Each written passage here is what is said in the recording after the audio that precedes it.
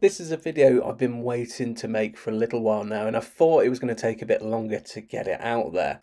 But a couple of recent events have helped bring this video forward.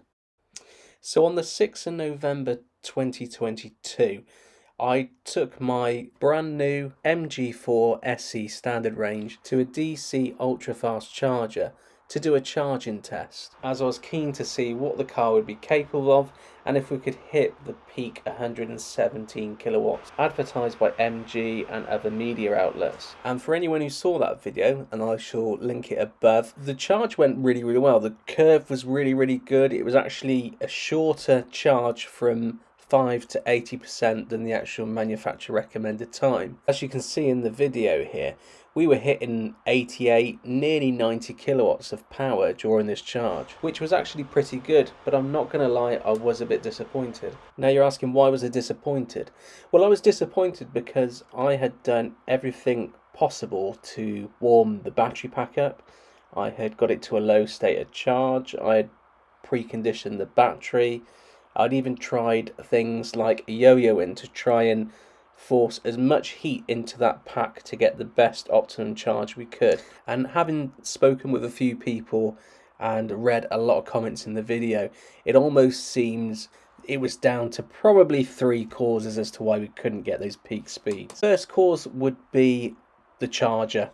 Could the car get enough power? So MG4 has a 400 volt architecture, which means if it receives that 400 volts or close to that, the only thing that would be restricting the amount of power it can receive would be the amps or the amperage. And as we can see here, although the voltage does come down a little bit, it's mainly the amps which reduce significantly. So the second item which could be an issue for the vehicle is the outdoor temperature and whether the battery pack was able to get warm enough.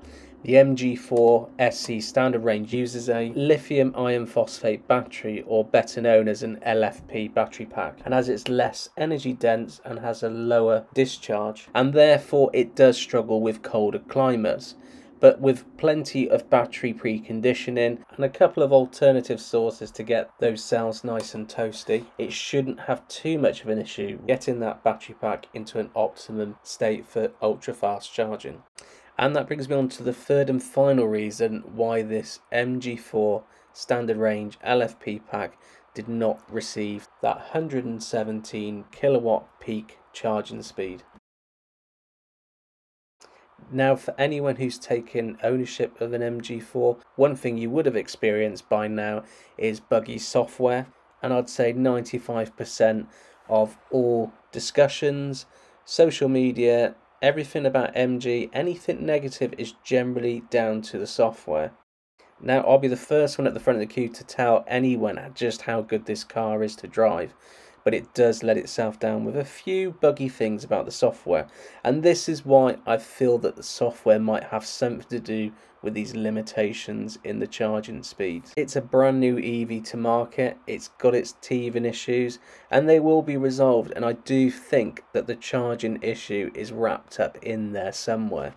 And if anyone remembers when Tesla introduced the LFP battery to the Model 3, it was plagued with calibration issues and was unable to perform anything like the nickel cobalt aluminium battery chemistry, and changes to the software enabled the vehicle to keep the pack warm enough to become more efficient, especially when it comes to charging, and get those higher peak speeds which it was falling short on. So what can we do to try and find an explanation for this? Well, with any problem, we need problem solving, and that's process of elimination. So as the milder temperatures set in, I decided to head over to the next best thing to Ionity, which is one of Tesla's version 3 superchargers. Now, the version 3 superchargers are a great candidate because each post will charge up to 250 kilowatts, up to 500 volts, and have a maximum current of 631 amps. So we're a little over 20% on the battery. We've preconditioned the battery for the last hour and 15 minutes, and we also did a little bit of yo-yoing on the way in as well, just to try and get those cells as warm as we possibly can. The outdoor temperature was in the double figures on the way over, so let's get on with the charge, and as you can see straight away we're already nearly up to 70 kilowatts. And then after that we get up to around 73 kilowatts, and then it begins to plateau at this point. Now if we turn our attention to the Tesla app and look to see what the car is requesting, we can see 74 kilowatts on there. Now there's always going to be some losses at these kind of speeds of charging, but as you can see we are trying to get around that 80 figure, which is where we got back in November. But from this point onwards the car does really struggle to pull any more power than that, and it actually remains at around 70 kilowatts until we unplug at 45% state of charge. Now if we compare this charging session to the one back in November, it's very similar, with only about a 10 kilowatt of power difference. But we are testing two different high powered ultra fast chargers here, and although we're not connected to an OBD reader and actually see the figures for this charging session, but having tried probably the fastest two chargers we could try in the UK, I think we've exhausted this avenue. So the second investigation is climate. Now obviously we are in a colder climate here in the UK, and up until now it's been pretty cold, but we are back in the double figures.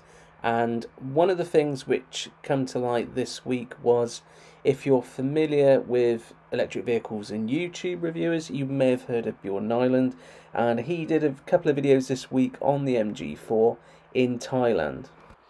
And currently in Thailand they are experiencing 30 degrees Celsius daily temperatures. And during his testing he experienced a couple of episodes during charging where he was unable to get over 80 kilowatts. And although he wasn't preconditioned the battery, in these kind of climates and following driving the vehicle as well, there really isn't any reason why he shouldn't be able to reach those peak charging speeds, or at least 100 kilowatts, which is exactly where we were stuck at during our charging test back in November and again today. Now maybe his vehicle wasn't on the latest software, we don't really actually know that for sure, but my vehicle in particular has had the latest software updates.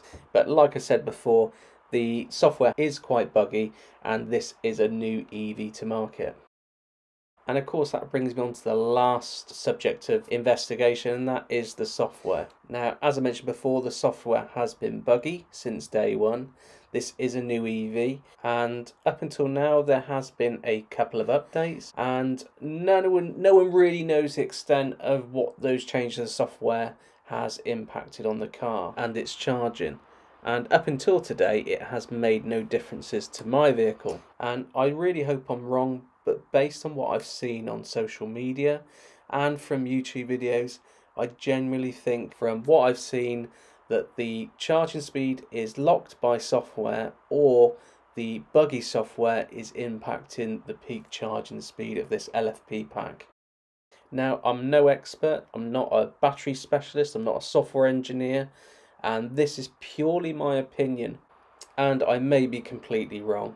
But I'd love to hear what you think, and if you agree with me, or if you've got any suggestions of what else could possibly causing this issue with the peak charging speeds with the LFP pack. And I do want to stress, the peak charging isn't the be all and end all here, but it's good to know what the car is capable of and whether the literature supporting this vehicle is misleading or not. Anyway, thanks for tuning into another video, thanks for supporting the channel, don't forget to like and subscribe if you haven't already, and I shall see you in the next one.